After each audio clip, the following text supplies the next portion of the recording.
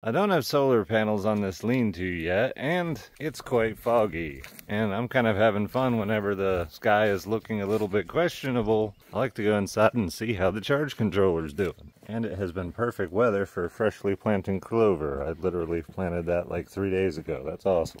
93% battery, which is fairly typical for this time of day. I could hardly believe it when I came in here, which is why I'm making this video. 1300 watts coming in on that charge controller, 1670 watts on that one. That's almost 3000 watts of power coming in. It's kind of bright. But 3,000 watts coming through on a sky that looks like that when it's foggy. The sun's not in a great spot. However, I'm sure this fog is actually helping the sunlight reflect little particles and beams of light onto the panels. It has to be some kind of reflection going on because otherwise those numbers don't make any sense. That's a lot of power. I don't have almost 15,000 watts of panels to bring in that much on an ideal day. I have that many panels to bring in a fraction of what I can get on a less than ideal day.